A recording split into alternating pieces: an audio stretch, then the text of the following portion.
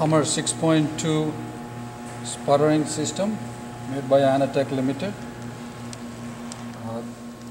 This system can do DC plating and DC etching, and also plasma switch mode plating.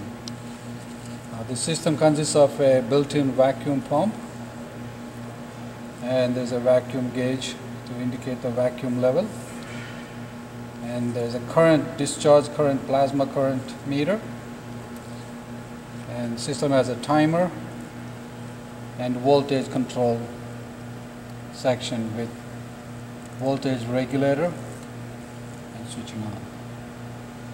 The system has a built-in gas valve to turn on the gas. I hooked it up with the argon gas, and this system is basically used for coating scanning electron microscope samples mounted on a sample holder like this. You can use silver paste or double-sided conductive tape. And this sample holder,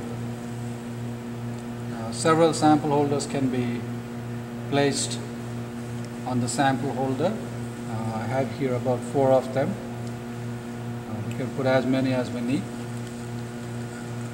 And once the samples are installed,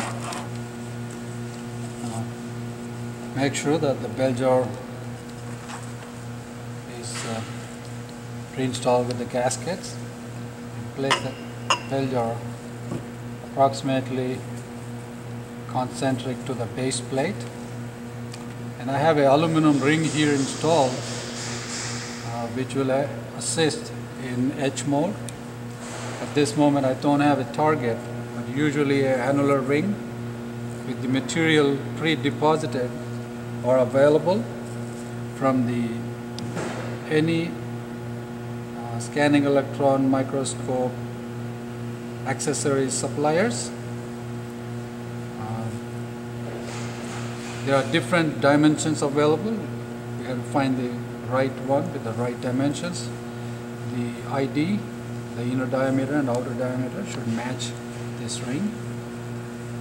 And to start the unit, close the chamber door and turn on the power. As soon as we turn on the power, the pump down begins. So make sure the gas valve is off, and once the pumping starts, the indication is from 200 millitorr down to 20 millitorr. It takes about a couple of minutes before the chamber vacuum level reaches to about 20 millitorr.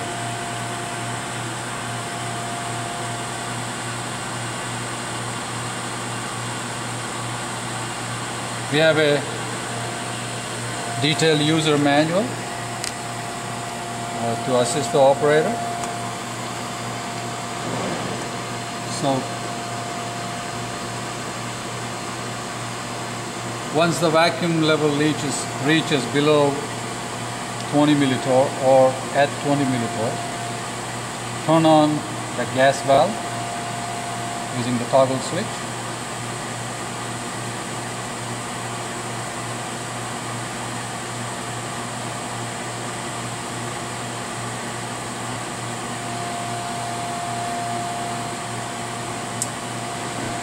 And adjust the needle valve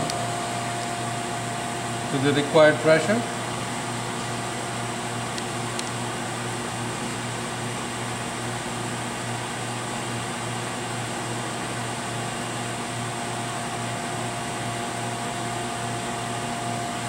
The inlet gas pressure is about 15 psi.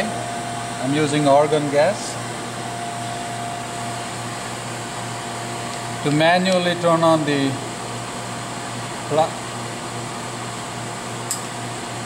DC etch mode, turn on the manual mode, make sure the regulator is 0, turn on the power, and adjust the voltage control, keeping eye on the current, the discharge current.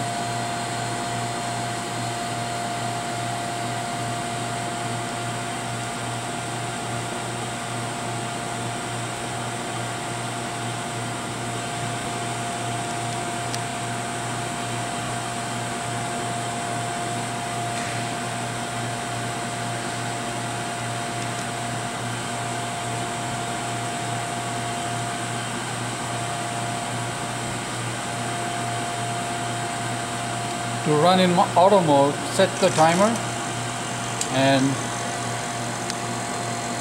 turn on the timer switch to auto mode, and when the set time is over, the high voltage to the electrodes will be turned off.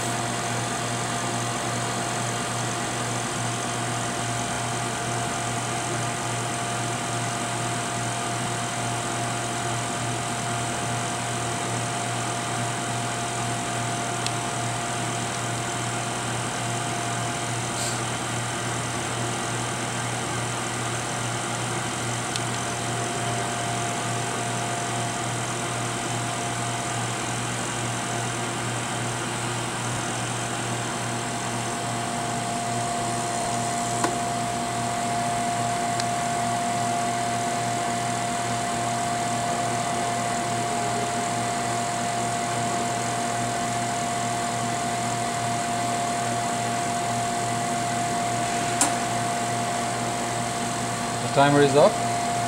Now I turn off the voltage. Before switching the mode control switch to plate mode, it's always recommended to turn off the voltage controller. And then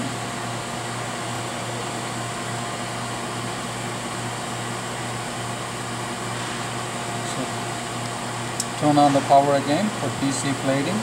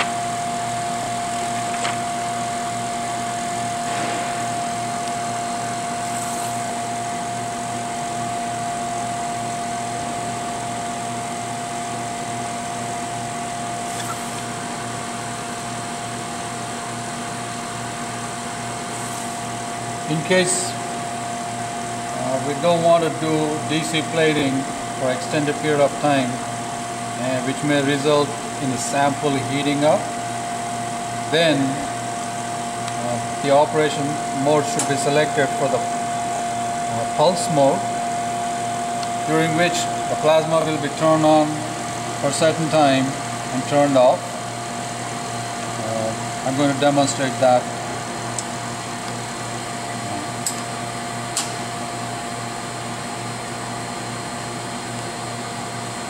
I'm going to select the time of about 2 minutes and turn on the power.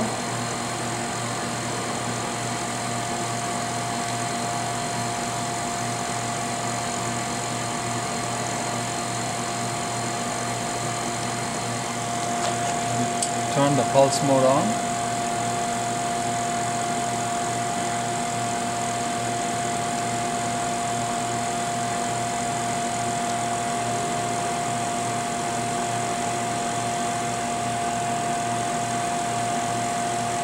Now the power is switched off.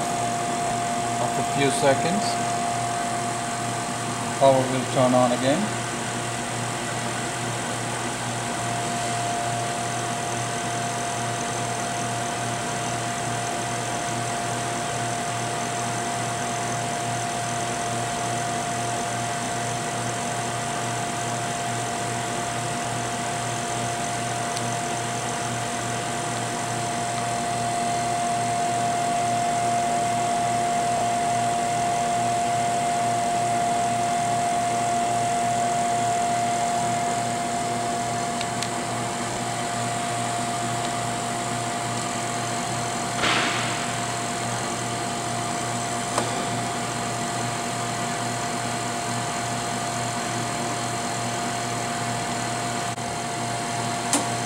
At the end of the process, turn off the power and the gas switches and reduce the voltage control knob. And to vent the chamber, turn off the whole power to the machine. And it will take a couple of minutes. The vent valve will open and the chamber will be ready to switch the sample.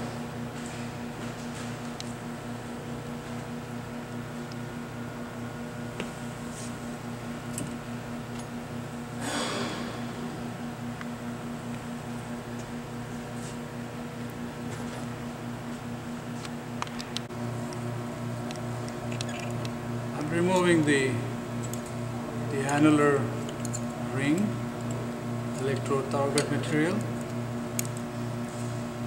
This is our in-house sample here. I'm using 2 flat blade screwdrivers.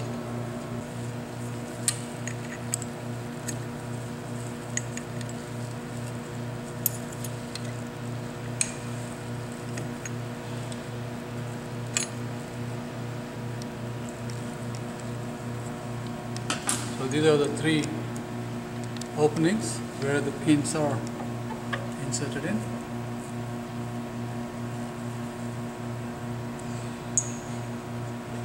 The target is, the outer diameter is 75 millimeters, which is approximately 3 inches, and the inner diameter is 50 millimeters, that is 2 inches. They're available from Ted Pella or Anatech Limited as well.